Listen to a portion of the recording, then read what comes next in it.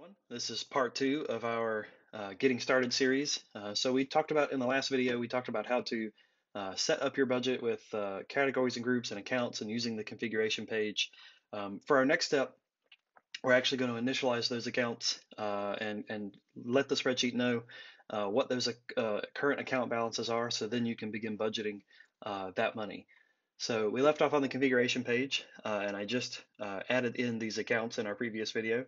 I'm going to go over now to the transactions page, and this is where I'm actually going to set up those accounts with actual funds.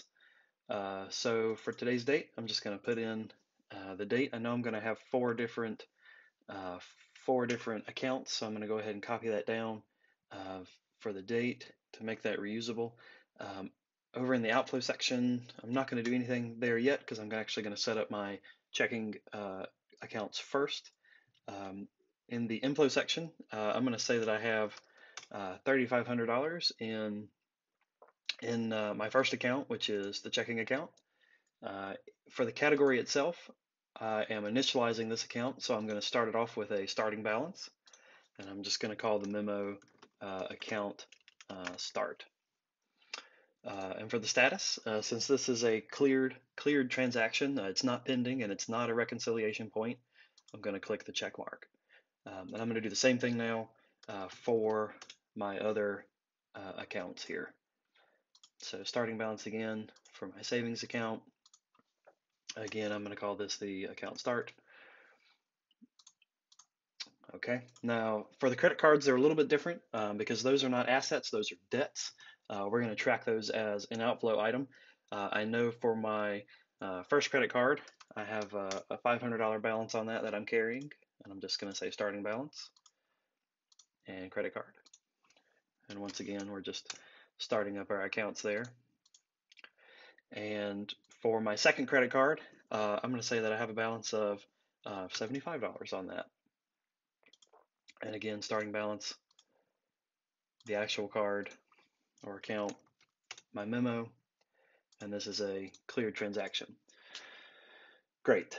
Okay, so I can see here that I've got my account set up. I've got those current balances that are entered in, positive inflows for checking and savings accounts, and non-debts. And over in the outflow section, I have outflows for the debts that I'm tracking.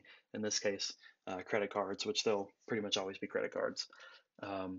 So to confirm that all of that got added in, I'm going to flip over just to the dashboard really quickly.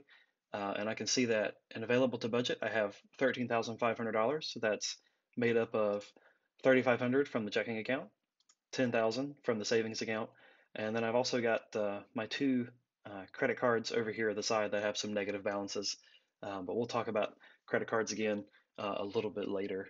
There'll be a video dedicated to some credit card scenarios there. So that's really quickly how to initialize your accounts. We saw over on the transactions page how to do various types of accounts, and then over on the dashboard we can see how that's reflected there just to verify your information. So coming up next, we're going to talk about how to fund your categories and start planning your budget using the category transfers view. And then after that, we'll get into how to add some transactions. So until then, see you then.